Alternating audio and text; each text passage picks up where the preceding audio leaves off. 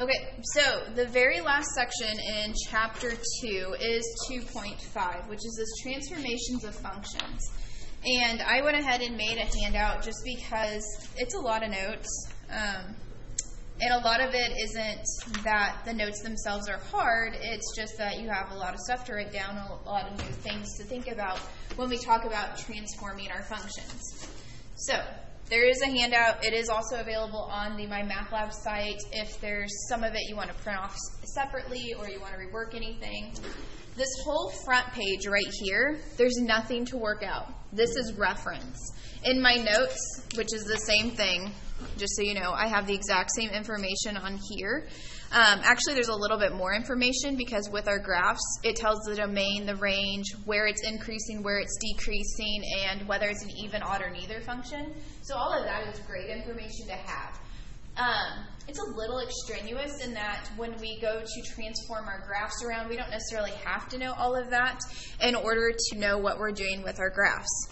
But the basic functions, which are also found on page 129 of your textbook, or the ones that are pictured here on the front page of this handout, these are really important for you to memorize. Again, you don't have to memorize all the little data things, but memorizing that a y equals x, or f of x equals x, is a straight line.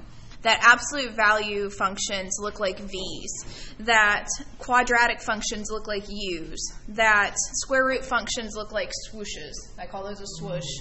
Having a general picture of what these look like in your head is greatly going to help you as it comes time to graph these. Because transformations of functions is where we take these basic functions and we're going to move them, and we're going to flip them, and we're going to stretch them, and we're going to do all this stuff to them. But we still need to have that general picture in our head of what these are supposed to look like. So, strongly, strongly recommend memorizing. I would say know your absolute value, know your quadratic, know your square root, your cubic, and this reciprocal function. We'll have a whole section on reciprocal functions later on in the semester, but those ones are pretty key, and those are going to be the ones that you're doing transformations with the most during this class. So, these are your mother functions as they are known.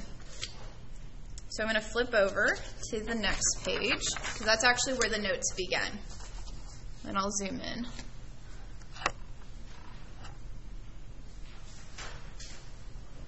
So the first type of transformation that we are going to do is something called a vertical shift.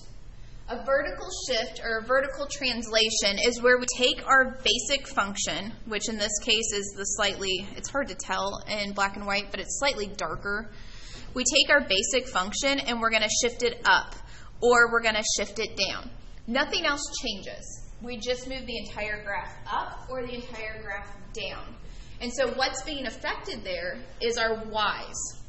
And we're going to shift it up c units if it says plus c after the function, or we shift it down c units if it says it after the function. It's important to note that if it affects the y values of your function, it's always going to be tacked on outside of the function itself. And that'll make a little bit more sense here in a minute when you see the difference between a vertical shift and a horizontal shift and how they play out. The nice thing, though, about vertical shifts is they move in the direction you would think. So if it says plus c, you move up. If it says minus c, you move down. So for this first graph, notice they are labeled different. It says graph 1, graph 2, and we're going to put both of these things on graph 1. I just kind of was trying to maximize the paper space here.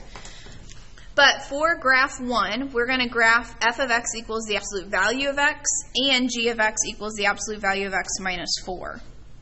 So if you have colors and you want to use colors, you can. I'm going to use colors in hopes that it helps to differentiate which graph I'm doing where.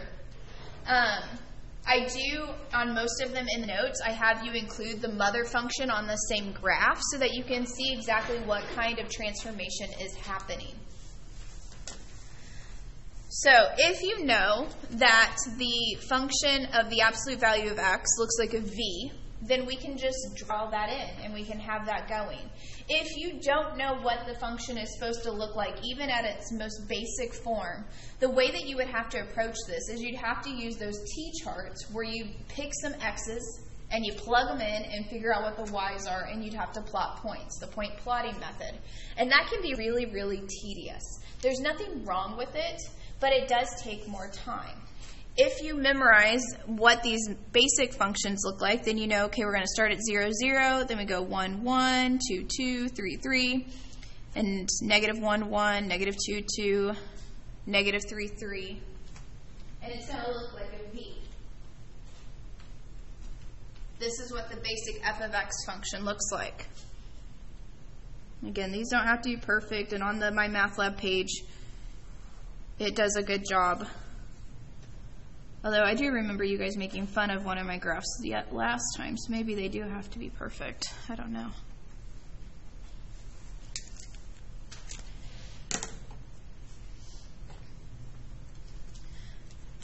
So there's the mother function, the basic function. And then it wants us to graph our g of x, which is our mother function minus 4. So notice here that the minus 4 is outside of the absolute value. That means this minus 4 is tacked on at the end, which tells you it's a vertical shift.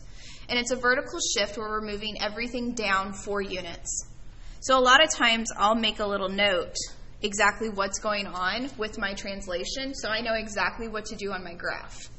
And what I'm going to do, and why I made you plot the mother function first, is I'm going to take a few of the points and I'm just going to bring them down 4 units. I'm going to go 1, 2, 3, 4. And then draw them in. Again, if you didn't know what this was supposed to look like, or if your problem didn't require you to draw the mother function in, you could always do the point plotting method, where I would say, okay, if I plug in 0 here for my g of x, then what do I get out? Well, I get out negative 4. And if I plug in 1, what do I get out? Well, I get out negative 3. And so on and so forth.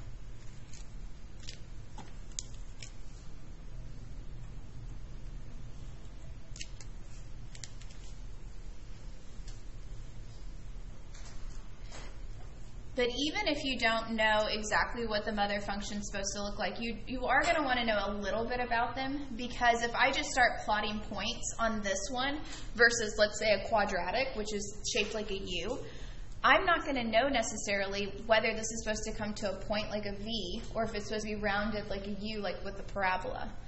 So again, you definitely want to memorize at least the general pictures of these mother functions. Are there any questions on how we did the vertical shift? We took the function, we shifted it down. It didn't affect our x's, it only affected our y's, because y's are the vertical change.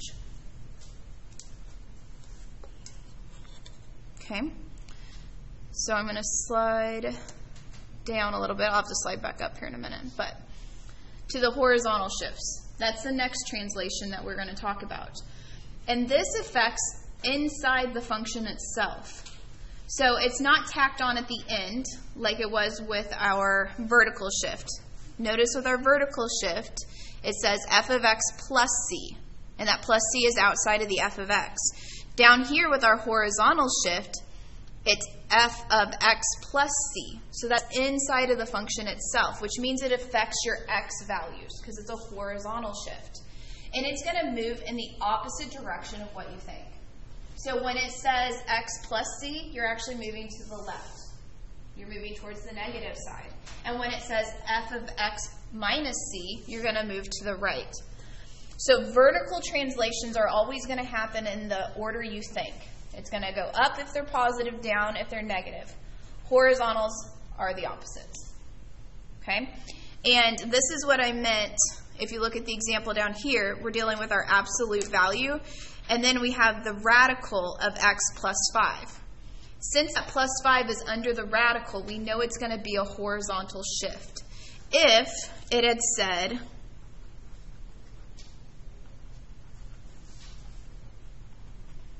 this, then it's a vertical shift. So there is a difference. This is outside of the main function. G of x is inside the main function. So this is the difference. We're not going to graph h of x, but just wanted you to see this one's a vertical shift over here, and what these look like and how they are different. So again, we are going to graph the f of x function and the g of x function on the same graph. And the g of x function, since it says plus 5, are we going to move to the right 5 or to the left 5? Yep, it's going to move the opposite direction of what you think, so we're going to move everything to the left 5 units. So maybe you don't know what the function f of x equals the square root of x looks like. So you can go back to your front page. It's your swoosh. So notice it goes all the way to 0, but then it doesn't go any further. It doesn't come down. It doesn't go over anywhere. So that's what we're going to graph first on our graph 2 up here. We're going to graph our swoosh. And again, if you didn't know, we start plugging in some numbers. If we plug in 0, the square root of 0 is 0. If you plug in 1, the square root of 1 is 1. If you plug in 4, 1, 2, 3, 4, the square root of 4 is 2. 5, 6, 7, 8, 9 is 3.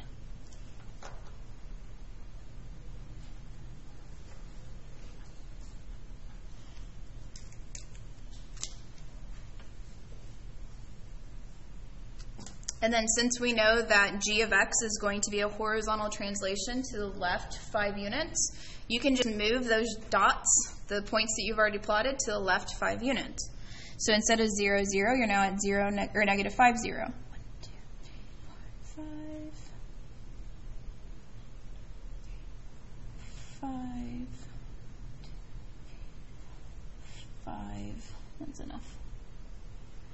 When it comes to graphing on the My Math Lab site, what they have you do is you pick the graph that you're trying to graph first, so the absolute value of x. And then it's going to give you all these different boxes to fill in to tell it what kind of translation is going on.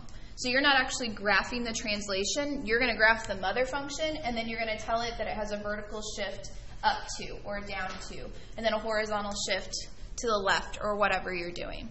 When it comes to test days, because they are pencil and paper tests, this will be what you're encountering. Where you have a grid, most of the time I will have you put the mother function down as well, just as a good reference. Questions, comments on vertical or horizontal shifts?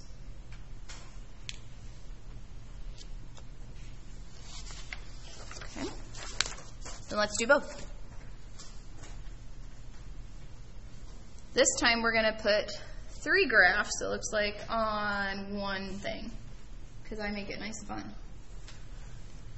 So we're going to put the mother function, then we're going to put the function g of x, and then the function h of x. This is our quadratic function. This is going to look like a U. It starts at the origin at 0, 0.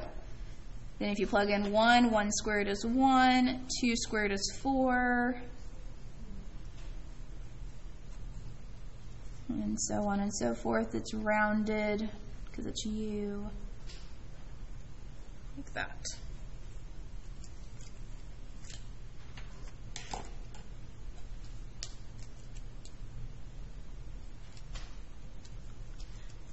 Now for g of x, what kind of translation are we doing? Do what? Yeah, it's a horizontal shift to the left 1 unit. So I'm going to make a little note of that above that. So I'm going to take everything I just graphed for g, or for the green one, which is my f of x, and I'm going to shift it to the left 1 unit. This is why having the mother function already graphed is kind of nice, because you don't have to do any computations. You're just moving everything over.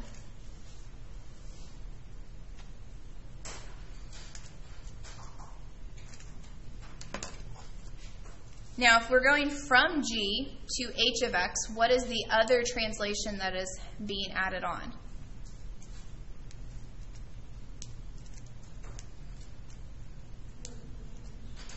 Yeah, vertical translation. That -3 out there on the end is telling us we're going to move down.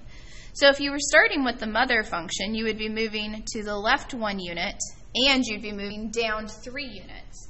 But since we can start right there with our red function, our g of x, we can just take all of those points and drop them down 3.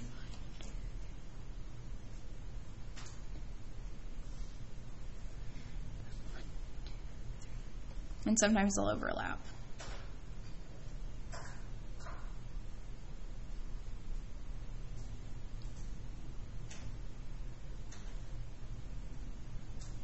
And it gets a little messy, but that bottom one is the one for h of x. And in my handwritten notes, it might be a little easier to see because I do pencil versus red pen versus highlighted. And really, I broke that one down the way that I did so you can see each of the individual translations that are going on and how we do each of them. In general, you do your horizontal translations first, and then you do your vertical translations last. Questions on that one? Do you see how it looks inside the function itself so that we're able to tell apart what's going on horizontally versus vertically and how it's out here? These are never going to be like foiled out to where they're tricky like that. It's going to be pretty noticeable so that you can tell what the mother function is from the very beginning and then tell what the shifts or the translations are. Okay. Well, the next one is reflection about the x-axis. We actually kind of talked about this last time when we talked about even, odd, and neither. We talked about reflecting and symmetry and how if we fold our graph one way, it'll lay right on top of itself. And that's what's happening here when we reflect about the x-axis. That's where the graph of y equals negative f of x is the same as y equals f of x. So if we folded our graph from top to bottom, it would lay right on top of each other. This affects your y's. What is happening is you start with like x, y, and if you have a reflection about the x-axis, then what happens is you have x negative y. And again, we know it affects our y's because that negative sign is outside of our function itself. Just like with our vertical shifts, it was outside of the function. And that's always, if it affects the y's, it's always outside of the function. So we're going to graph 2 of these up here on graph 4. The first one is the cube root of x, which again, if you're not 100% sure what that looks like, cube root, it looks like the cubic, but it's on its side. So let's make a little note that it's going to look like this. It's like a swoosh and a half, double swoosh. Those are very mathematical terms, by the way, the swoosh and the double swoosh. And then the g of x means we're going to flip it. So instead of everything that's on top, that's now going to be on bottom. And everything that's on bottom is now going to be on top. So what's going to happen is you're going to end up with something like this.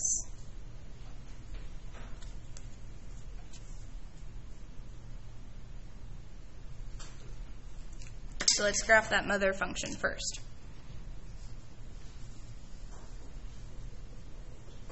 So if I take the cube root of 0, I get 0. If I take the cube root of 1, I get 1. If I take the cube root of 8, I get 2. 1, 2, 3, 4, 5, 6, 7, 8.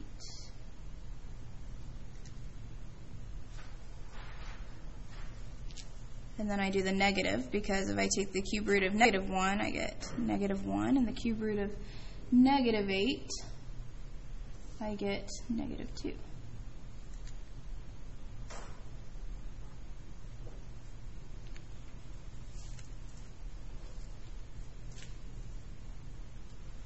And when we reflect then about the x-axis, the things that are on top go down to the bottom, and the things that are on bottom go up to the top, because what we're doing is we are negating our y's.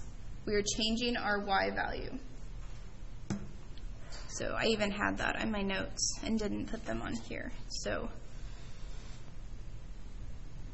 negate the y's.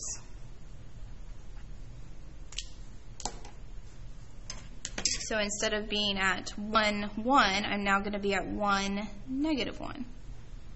And instead of at 8, 2, I'm going to be at 8, negative 2.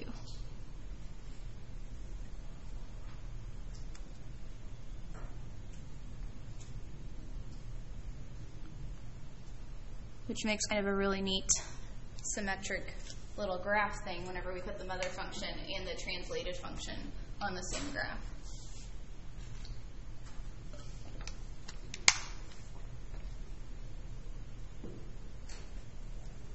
So when we reflect about the x-axis, we change our y's. So what do you think happens when we reflect about the y-axis?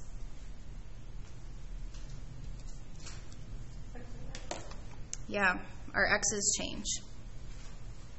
So when we reflect about the y-axis right here, notice the negative is inside the function. And if it's inside the function, it affects the x's. So what happens is we have x, y with our main function, and then it becomes negative x, y. We negate our x's.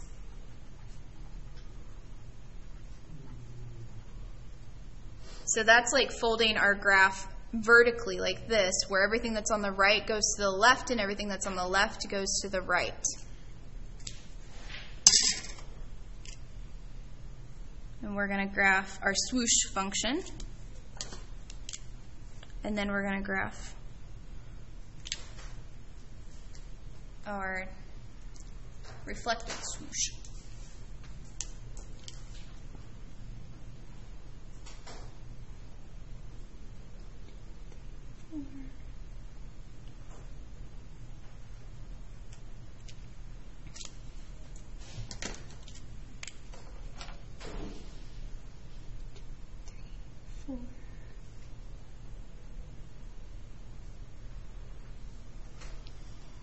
Swoosh.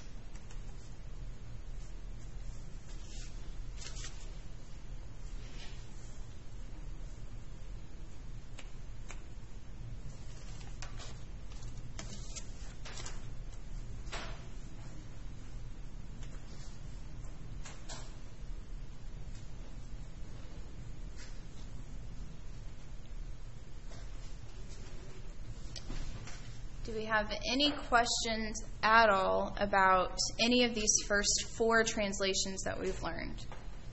Vertical shifting, horizontal shifting, reflecting about the x-axis, or reflecting about the y-axis?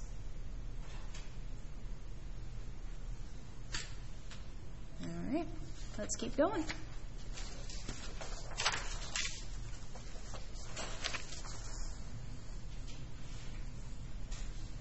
The next one is vertical stretching and shrinking.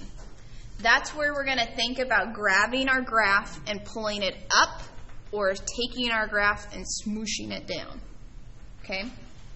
So in this case, what's going to happen is you're going to have a coefficient out in front of your function because we're shifting vertical. And so again, if it's shifting vertical, it's outside of the function itself.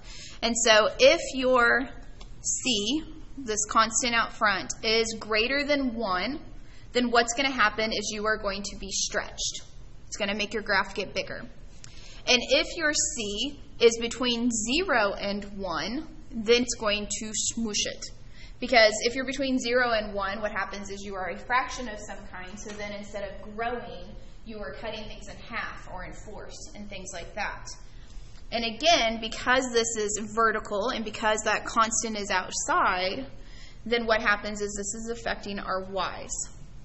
And what you can think of and what you can do in this case, the little note that I like to add over here to the side, is when you are doing vertical stretching and shrinking, you are multiplying your y values by whatever c is.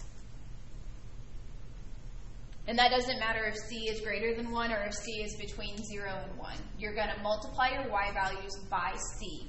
Your x's do not change. because we're either going to stretch upward or we're going to smush downward, but it's not going to change anything horizontally. And some of you may be looking at that and thinking, okay, but what happens when we have C as negative? Well, then what you're actually doing is two different translations. What you're doing is you're doing the translations we just talked about because we're reflecting at that point. We would be reflecting about the x-axis, that's where the negative comes in, after we've done a stretch. And I'll go ahead and tell you that while you can do that, I'm not that mean to put like every single translation possible in a single graph because it just gets to be tedious. Most of the time what we end up using are vertical and horizontal shifts, some minor reflections every once in a while. But we don't usually do every single one of these all at once. But you should be able to if it came to it. Oh, I guess I included that in your notes. I'm sorry. Multiply your y's by C. All right, so nice big graph. We're going to do 3 graphs on this one. We're going to graph our main function, which is the absolute value of x. Then we're going to see what happens if we have a vertical stretch by 2 versus a horizontal stretch or shrink by a half. Horizontal. I said horizontal. Vertical. Both of these are vertical, but one of them is going to cause it to grow upward twice as fast, and one of them is going to cause it to grow upward half as fast. But we're going to start with our main mother function, which is our v starting at 0, 0.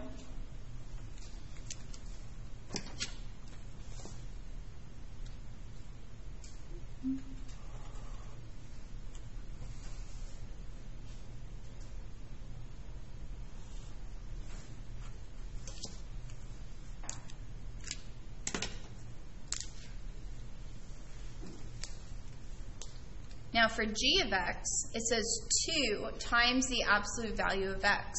So what that means is like, let's say x is 1. If x is 1, in the mother function, that means I go to 1. But in g of x, I'm going to have 2 times 1, which means it's going to go to 2. And when x is 2, that's going to be 2 times 2, which is 4. And when it's 3, it's going to be 6. So it's growing a lot faster. It makes our graph actually thinner in this case because it's going upward faster.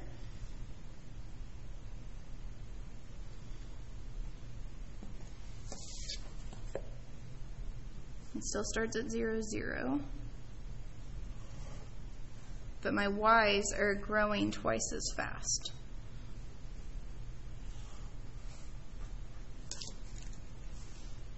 And so I took my green function and I'm stretching it upward because my c in this case is greater than 1. For my h of x function, though, it's not going to do that because it is between 0 and positive 1. So it is a shrink or a smush to where when x is 1, I'm at 1/2. And when x is 2, I'm at 1. And when x is 3, I'm at 3/2. And when x is 2, or at 4, then I'm at 2. So notice that it takes a lot longer for my graph to actually like grow up, in a sense. So you get a smushed graph or a shrunk graph.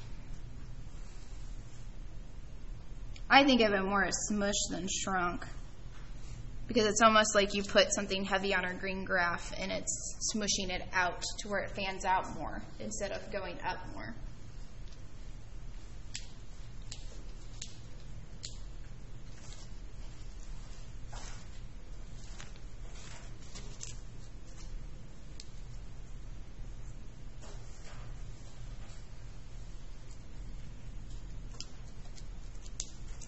Questions on vertical stretching or shrinking, on how this works. Again, know that if it came to a test day, or if it comes to your quiz and you're looking at it and you're like, man, I have no idea what's going on here, you can always check or do your point plotting method. You can always make your t-charts and pick a whole bunch of x's and see what you get out and then be like, oh yeah, that makes sense. I am smushing it, or I am translating it over. So worst case scenario, that's always like a backup that you have. Obviously, as we progress and as we are doing these problems, if that's always what you rely on, then it takes a lot longer to do. But definitely not a problem to use, especially in the beginning.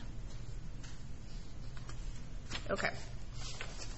If we did vertical stretching and shrinking, logic would say the next one is horizontal stretching and shrinking. So this is where instead of stretching up and down or shrinking up and down, we're going to do that side to side. So with horizontal stretching and shrinking, we're not touching our y's. We're only dealing with our x's. And as it says right here, instead of multiplying by c, what we're doing is we are dividing our x's by c. And these are a little bit different, kind of like with our horizontal shifts. If it said negative c, then we move to the right c. And if it said positive c, we move to the left c, which was counterintuitive. The same thing's true here. If c is greater than 1, then what we're actually doing is we are shrinking our graph. We are shoving it closer and closer together. And if c is a fraction between 0 and 1, then what's happening is we are stretching. And that comes from the fact that we are dividing our x's by the c. And notice the difference here. We have y equals f of cx, so the c, that constant, is inside of the function itself. That's how we know it's horizontal. Vertical looks like f, or there's c out here, outside of it. Vertical always has your constants outside. Horizontal always deals with your constants inside. Okay? Now this one's a little bit different in that it gives us a graph. We don't get a general function. It's not one of our mother functions. They're giving us a graph with some information on it, and we're going to use that information to graph our stretched and our shrunk versions. So if I need to do g of x, which is f of 2x, notice that our c in this case is 2. Which is greater than 1, which means we're going to actually be shrinking. We are dividing all of our x's by that c. Divide x's, in this case, by 2. So that means that this first point over here, instead of being negative or 0, is going to be what? Yeah, negative 2, 0. So on my graph, I'm going to go over to negative 2, 0, and I'm going to plot it. And then I'm going to move along to the next point that they give me, which is negative 2, 4. Again, my y's are not changing, so I'm just looking at the x. And if I'm dividing my x by 2, that'll give me negative 1, 4. And then luckily 0, 0 doesn't change. So there's the left-hand side of that picture. It's just this little bump. Then I move along, and I'll have 2, negative 2. If I divide that 2 by 2, then I get 1, negative 2. Go over to 4, 0, becomes 2, 0. So then I get my little v over on the right. I feel like you don't get the full picture because your shrunken graph is not laying right on top of the original graph. I guess theoretically you could come over here and do it on the side. But we took everything and we smushed it in. And so what's going to happen then for our h of x function?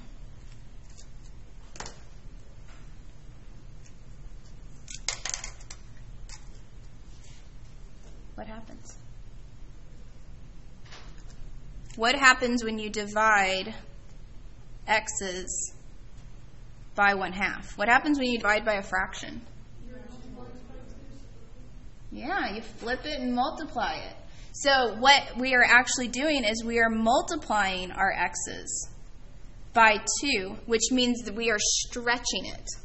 So instead of negative 4, 0, we're going to be out here at negative 8, 0. And then negative 4, 4. and then 0, 0. That one doesn't change. And then 4, negative 2, and then 8, 0. So then we're stretching that graph all the way out.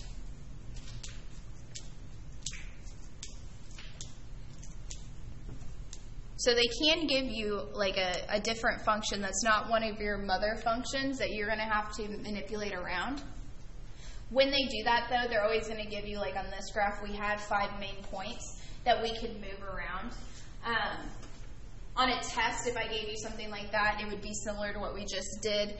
On my math lab, if it gave you something where it wasn't in terms of a mother function, then most of the time, at least as far as I know, it's always multiple choice where they will show you like 4 or 6 or 8 different graphs, and you pick which one it is that's been translated correctly.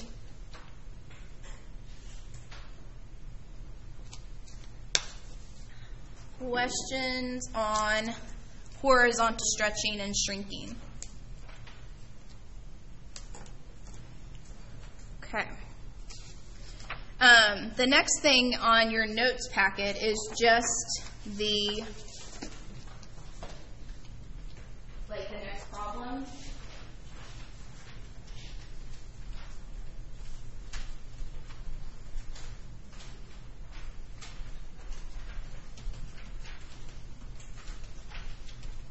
But really what is next in your notes should be this next page, which I printed off separately instead of doing it all together.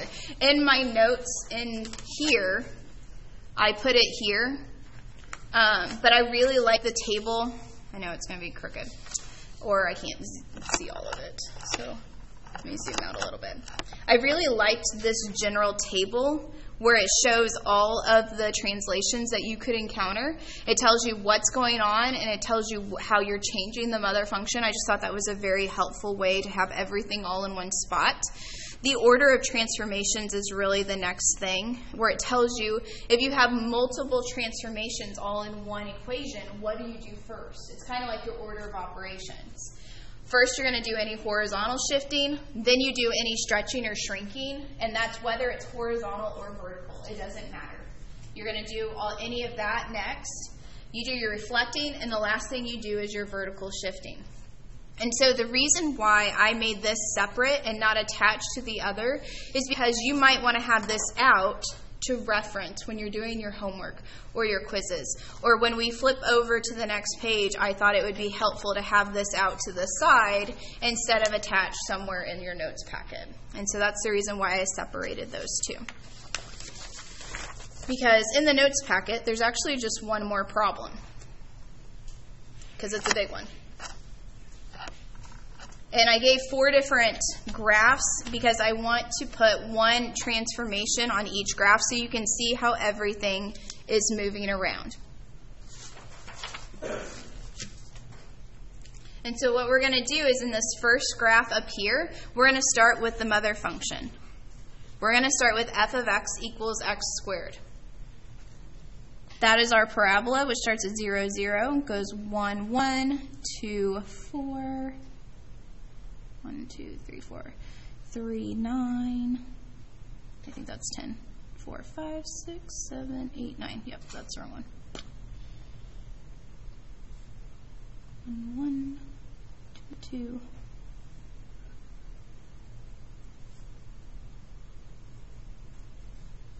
So this is like our starting point. We're going to start here, and then we're going to use this information plus the transformations they're telling us to move around and get our other graphs. So if we look at g of x, we have 2 times x plus 3 quantity squared minus 1. Do we have any horizontal shifting in our transformations? Yes, we do, because in here is where our horizontal shifting happens. And that's telling us what? Which way are we going, right or left? Left. We're going to go left 3 units. So in the next graph, I'm just going to shift everything to the left 3 units. I'm just going to take this one step at a time.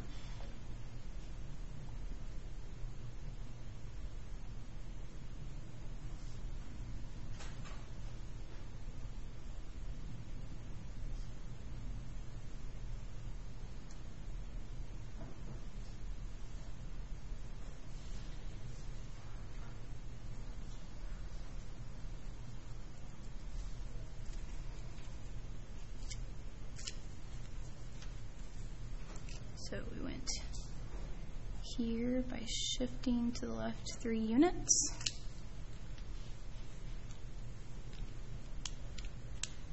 On our order of transformations, the next one would be to look for any stretching or shrinking. So do we have any vertical or horizontal stretching or shrinking?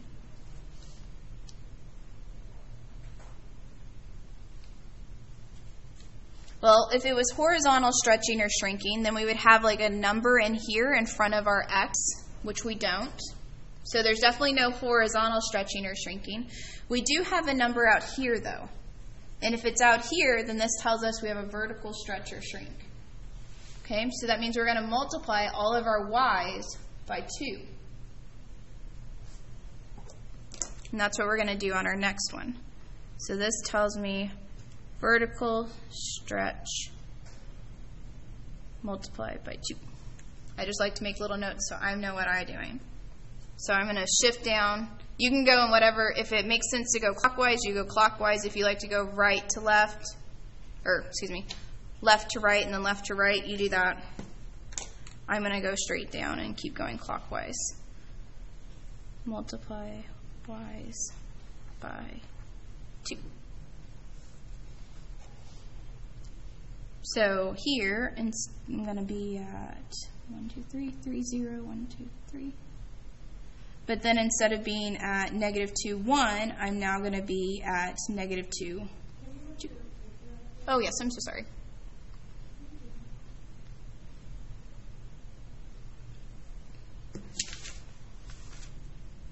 And then instead of being at -4, 1, I'm going to be at -4, 2. And instead of being at -1, 4, I'm now going to be at -1, 8. 10, 9, 8. So you notice it starts growing quite a bit quicker. Like our graph gets a lot skinnier in this third picture than it did in our previous 2, and that's because we're stretching it upward. Maybe that doesn't show as well. But there, if we zoom out, you can see that this one's quite a bit skinnier than our other ones. And it's because we stretched it upward. We did a vertical stretch.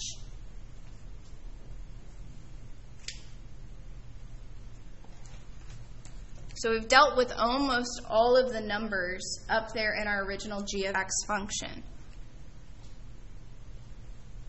We had 2 times the x plus 3 quantity squared, and we have this -1 tacked on here at the end. What does that -1 tell us to do? Yep, we're going to have a vertical shift down 1 unit. So when we go from this graph that we just did, we're going to take everything and just shift it down 1 more unit.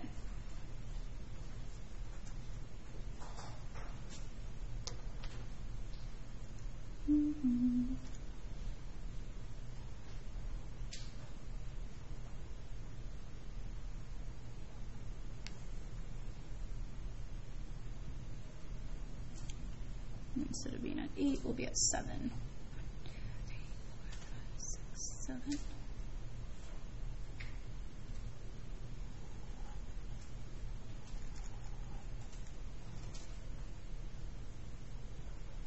And so that's kind of the reason why I split this one up, which I will not expect you to do on a test or anything like that.